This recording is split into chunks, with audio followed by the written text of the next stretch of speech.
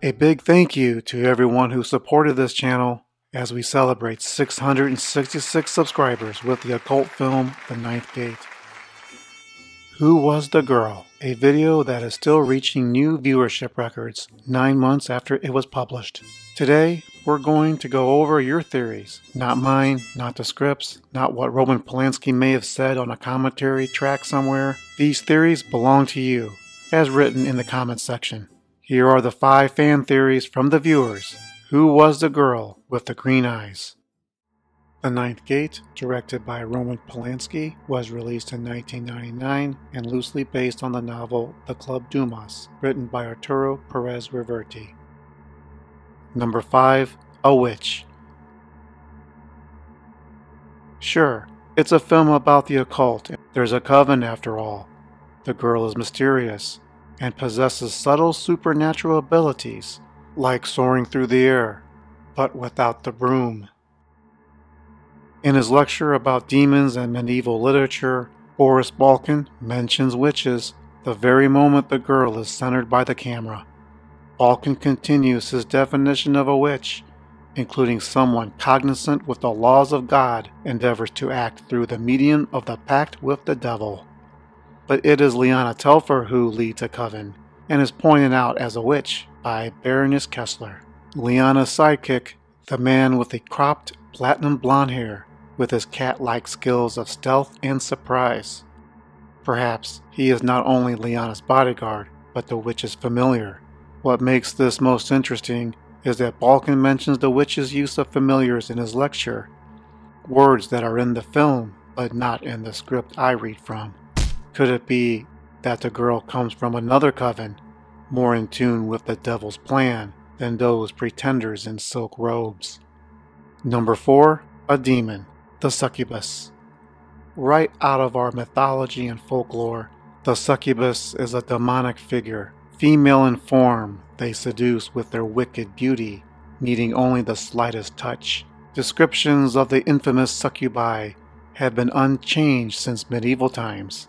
The medieval times that Boris Balkan speaks of early in the film. Because they are immortals, they spend their lives wandering the earth, traveling from one land to another, to find men worthy of their attention.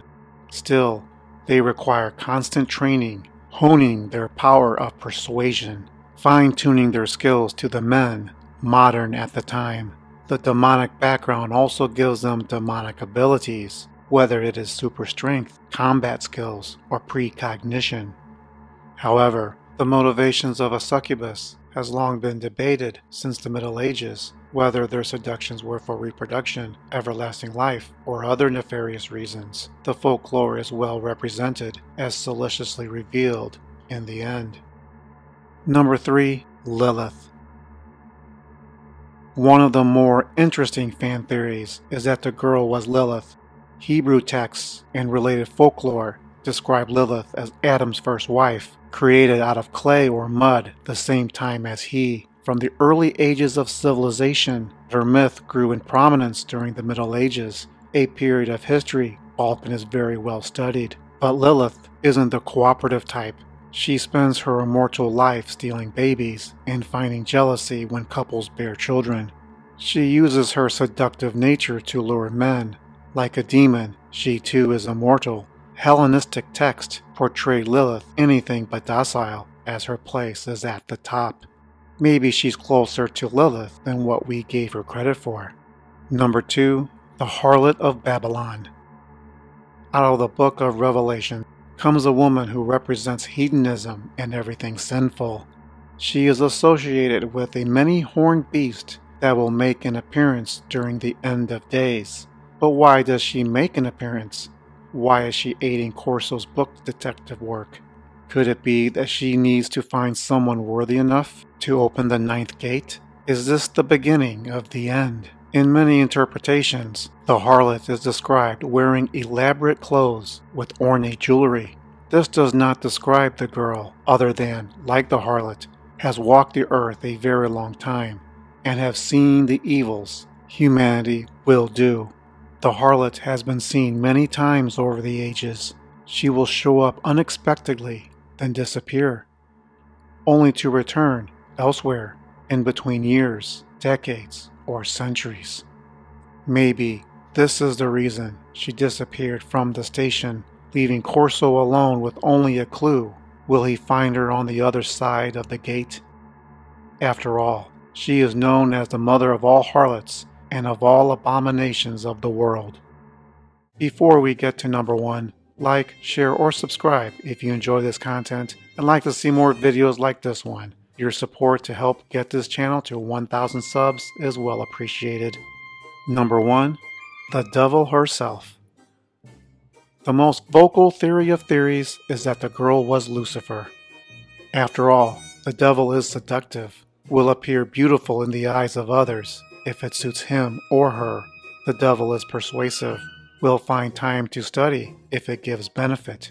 The devil is manipulative, giving suggestions, making the intended victim believe it was their idea all along. Appearing in female form is not out of the ordinary, considering he may appear in many forms. Why not a woman? In the French novel The Devil in Love, published in 1772, written by Jacques Cazat, Satan posed as a woman, falls in love with a young nobleman. The Ninth Gate is described as a partial adaptation of that work. Are there other clues that the girl is the falling angel Lucifer? She is seen flying like an angel twice, but she can only fall to earth. Let me know in the comments below, what was your favorite fan theory? Or do you have one yourself not on the list? This is Mr. G of Synergy saying, the devil's greatest trick is deceiving us he doesn't exist. Check out other videos on the channel.